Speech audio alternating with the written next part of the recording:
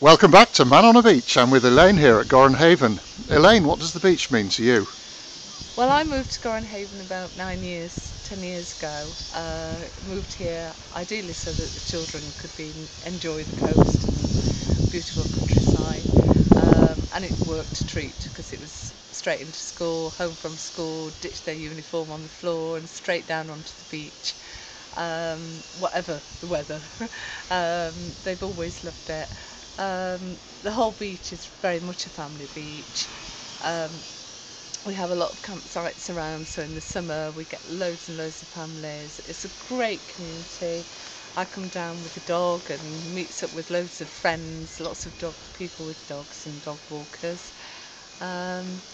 It's a great community. We have lots of events. We have Harbour Day in August and Day on the Sand. Harbour Day is great because it's brought back some traditional competitions like rowing tug of war, which is an eventful site, and the fixed throttle race where there's a lot of cheating. That?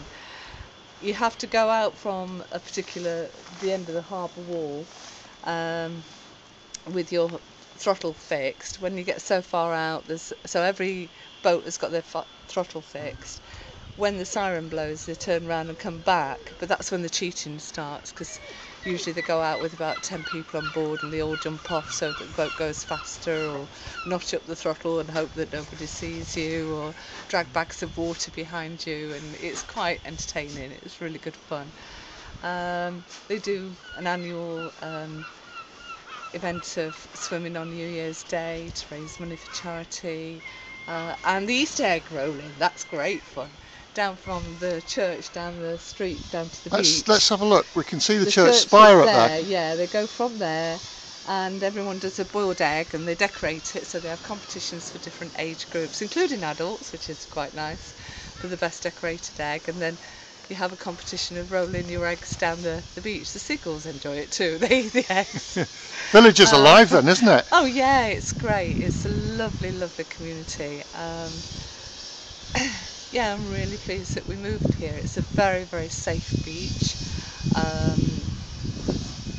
In the summer there's Ray, who hires out the kayaks, known as the Kayak Man, and all the local kids sort of congregate about Ray and dump all their bags on him, and he keeps an eye out on them all. They're great, and they can jump off the harbour wall when the tide's up, and it's relatively safe so long as they're sensible.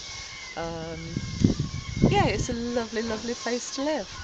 Thanks for talking to Man on a Beach, Elaine. Bye now. Bye.